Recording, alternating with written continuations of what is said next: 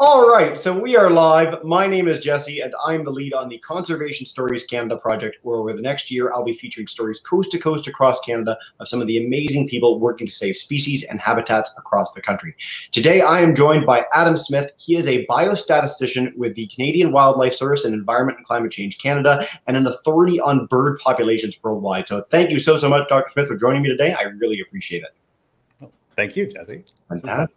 Yeah, so to start, I mean, I know a lot of the audience has been other conservationists across the country, but for those who might not know, what on earth does a biostatistician do? What does your day-by-day work look like? Yeah, so my day-by-day work is all close to home. So there are biologists all across the country who are gathering observations on birds, wildlife, and it is my job to take those observations and turn them into population trends, population trajectories, to take all the raw data and turn it into some sort of, ideally, some sort of understanding of what's happening to Canada's bird populations. Yeah, very cool. So you used to be one of these scientists. I know you did a lot of field work when you were younger, Indiana Jones style field work. So what prompted the shift? Was it just a bigger interest in the big picture, or what led you to change tack there? Yeah, so it was a whole bunch of things all at once, and I got my start in as a field biologist working in northern Canada and doing all sorts of fun stuff, running around in the woods. And as time went on, I started to explore questions that it wasn't clear how to answer the questions I was interested in. I'd have a sort of what I thought of as a basic biological question about is it more important to think about the amount of forest in the landscape, or is it more important to think about the configuration, the shapes of the forest in the landscape, and edge densities and distances between forests and stuff like that? And then suddenly realized, well, suddenly for me, realized that the statistics didn't really exist to answer those questions well. And so I got forced to say, okay, well, I'm gonna have to understand the statistics a little bit more. And then that kind of thing just kept happening. And I got more and more into the statistics and the numbers and the sort of data science and the coding and here I am. Here you are. Well, you certainly made good with it. You were one of the leads on this big study that got released, highlighting the fact that in the last few decades we've lost 3 billion birds. So, what were some of the findings that you discovered in that? Like, what was the data you used to make that analysis, and what are the sort of the dire things that it told us? Yeah, and so that was just an incredible project to be part of. So such an honor to be part of that project. And my job in that project was to do a lot of the math. But the math was almost trivial in relation to the 50+ years of monitoring that has gone on across North America to gather the information that I, the numbers that I could crunch.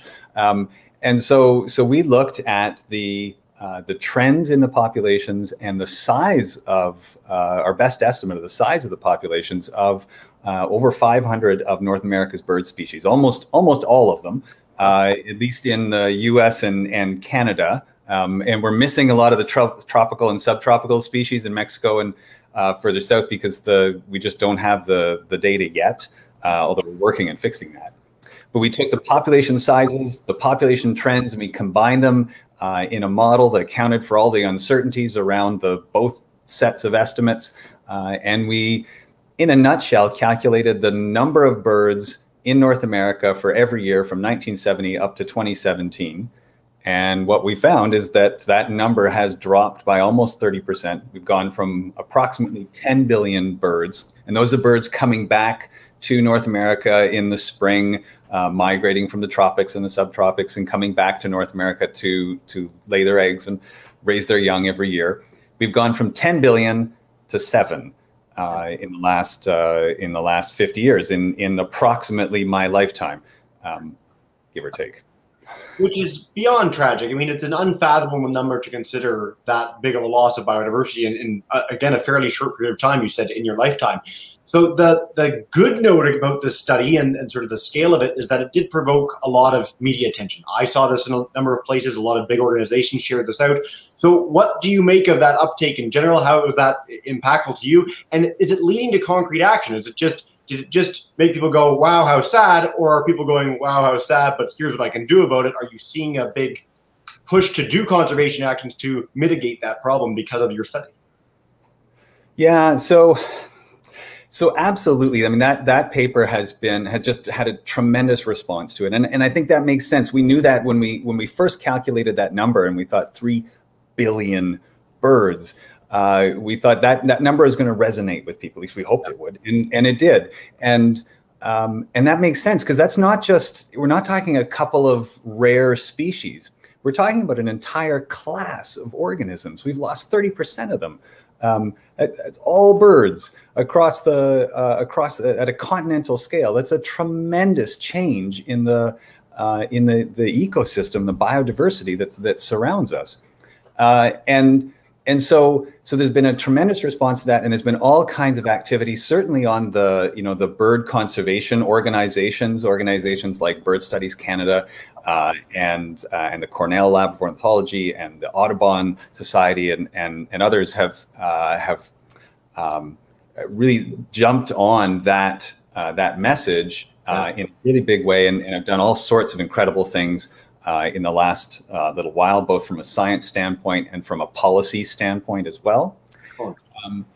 But at a broader society level, the causes behind those declines are complex, and so there are not going to be simple fixes to those. And the recovery of that 50-year pattern is going to take some time. Yeah. Well, so obviously that would be the case. I'm glad to hear that the message has resonated so powerfully. I'm glad to hear that organizations are really taking up the mantle and doing something about it. Is there a success story that you can point to that those groups could model their efforts after? Are there an individual species or an ecosystem type, perhaps, in Canada that's really had an uptick in birds, or a good success story that we can share? Yeah, there's at least 2 of them that really stand out, both from the results of that study and other similar studies. The State of Canada's Birds was a report that came out just a little while before that one. And the 2 really great news stories that I think, exactly like you said, it can guide the way to recovering some of North America's bird populations.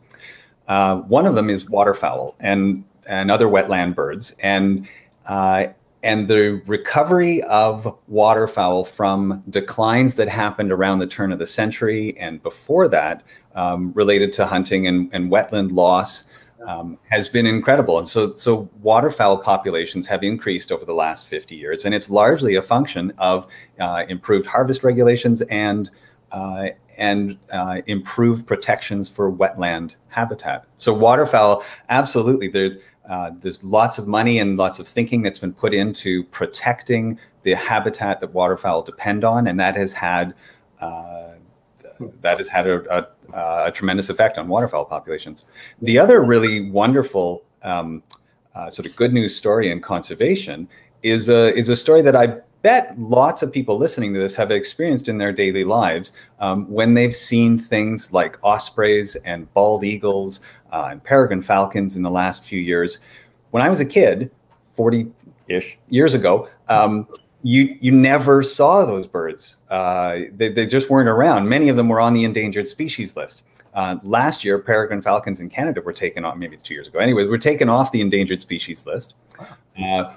Populations of raptors in general, birds of prey, have rebounded since essentially DDT, the pesticide, was banned in the 70s and 1980s. And so that was a situation where it was a pesticide that was used in agriculture. It was tremendously useful from an agricultural perspective and from controlling insect populations or pest insect populations. But then as the science progressed, we discovered that it was effectively, it was bioaccumulating in the environment and poisoning some of the top level predators, particularly birds of prey. Once we discovered that from a scientific perspective, then there was a societal effort to change what we were doing as a society, to ban the use of that pesticide. And once it was removed from the environment, the bird populations recovered. So it was 2 examples of protecting habitat, but also informed action. So relying on the science, understanding the problem, and then acting on the best available science. I love when science-based policy decisions actually get made, and that's really heartening to hear those two stories. I mean, even in my lifetime, when I was a kid, I don't recall seeing birds of prey. And now when I walk around my block in Toronto, I can barely walk 10 feet without being nearly hit in the head by a red-tailed hawk, which is really exciting. Never when I have a camera, incidentally, to prove that they're there, but they are there. It's very exciting. And so, to wrap this up, this is, again, such a great story. I mean, it's unfortunate that we have the backdrop of such loss, but I'm glad that it's leading to some positive policy decisions and certainly an uptick in public awareness. Why do you personally like birds? I mean, what's the, birds are easily the most loved large group of animals. There's people, so many societies, so many groups. But personally, what's the draw for you? I'm curious.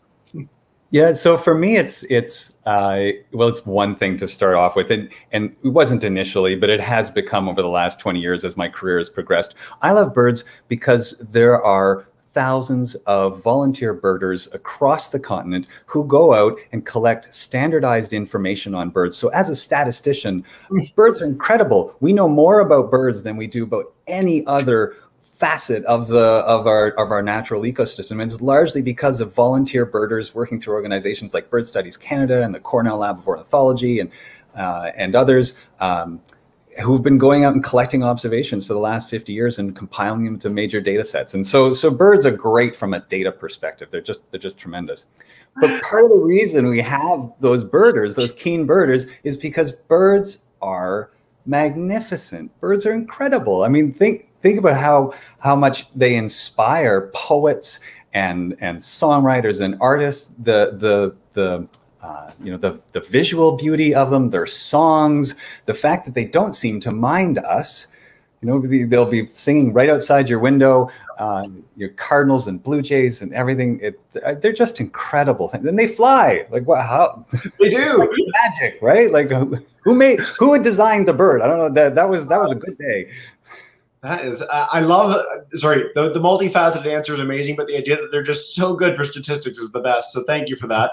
And it's true. I mean, we've got these societies, we've got things like the Christmas bird count, which I think is the largest citizen science and oldest in the entire world. iNaturalist provides so many opportunities, and something that I've touched upon with a few speakers in this interview series is that benefit of citizen science. You can actually contribute to real science. So it's nice to hear that that is the case, that, your average run-of-the-mill person, if they want to go out and just be in love with nature, their efforts to collect that data can really help make, again, policy decisions, make statistical analysis easy, and really lead to some good. So, Adam, this is great. I always love the chance to chat, and I really appreciate this. Is there any, I guess, last thing about, upcoming studies or bird conservation in general that you can share with us before we wrap up? There's all kinds of fun stuff. And as a statistician, that paper, that 3 billion birds paper, is leading to all sorts of incredible new science. We're working at integrating across many different data sets, almost all of them coming from volunteers across the continent, integrating information, building large computer modeling databases that are going to tell us even more, not just about how populations are changing, but the causes behind those changes and predictions for how we can help some of those populations recover. Very, very cool. I think I'm going to have the hardest job of linking in all this information because there's just so much that we covered, but I'm looking forward to doing that and giving people a chance to learn even more about the work that you're doing and the work that groups around the world are doing. So Adam, thank you again so much for sitting down with me, and I really, really appreciate it.